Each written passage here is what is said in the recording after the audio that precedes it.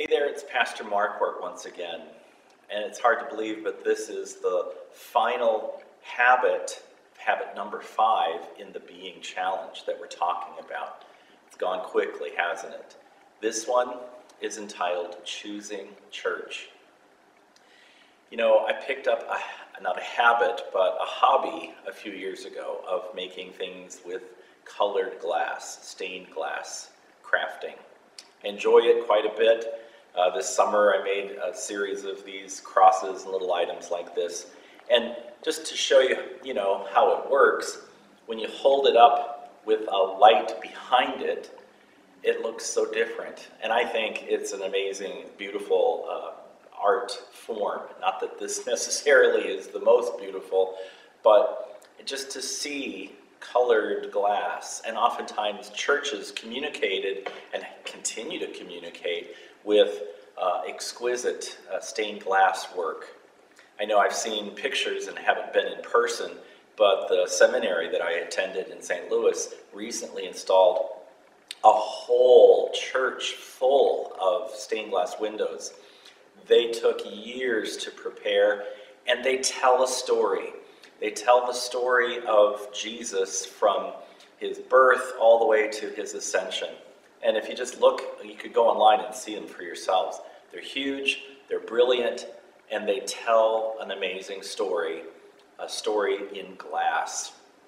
The church has found lots of ways to communicate over the years. In fact, for centuries, stained glass was used because most people couldn't read or write.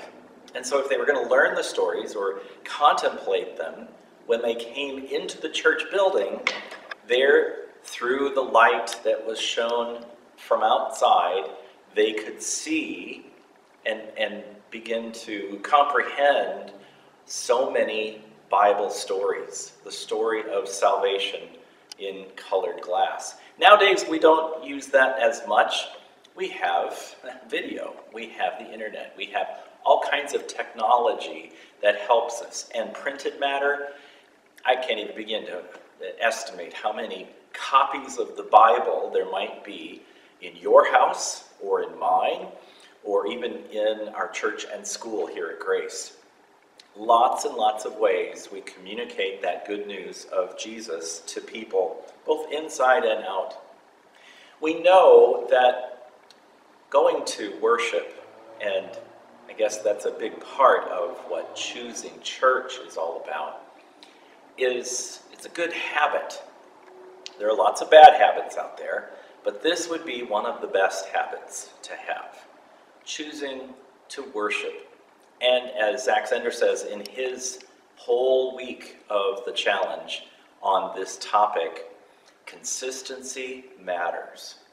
I know that's true for little ones. If they come into worship and they keep coming into worship, eventually they learn the patterns. They learn the Lord's Prayer. They can say it along with us. They learn what behaviors are expected and what behaviors don't fit in with that hour of the week. But it's true for adults too. Consistency matters. It's a good habit. It's good for us. It's refreshment for our souls. To be reminded again and again that we have a God who loves us and who would do everything in his power, and he is pretty powerful, to bring us back to him. That message is something we need to keep in front of us all the time. You know, some people look at the church as a bad thing these days. Institutions in general have suffered greatly in terms of their reputation in the last generation or so. A lot of people in the world look at church and they see hypocrites. They see exclusivity. They see people gathering like we're at a club. In fact, Zach, in his book, talks about, is your church more a hotel for saints, that is a resting place where people just come and hang out, or a hospital for sinners? It's pretty clear that in Jesus' time, he wanted people to come to him. He wanted people to worship God because their sin required them to be renewed. It required them to find refreshment and to be encouraged for their life with God through the rest of the week. It hasn't changed. We still need that encouragement and that refreshment. You know, those are two options that Zach Zender presents, and I agree with them wholeheartedly. Sometimes we see the church as a hotel for saints. Hopefully we see it more often as a hospital for sinners. But there's a third one that I would add, a launching pad for servants. Because it's only through that connection we find with God in worship that we're able to continue our lives of serving Him and following Him day after day.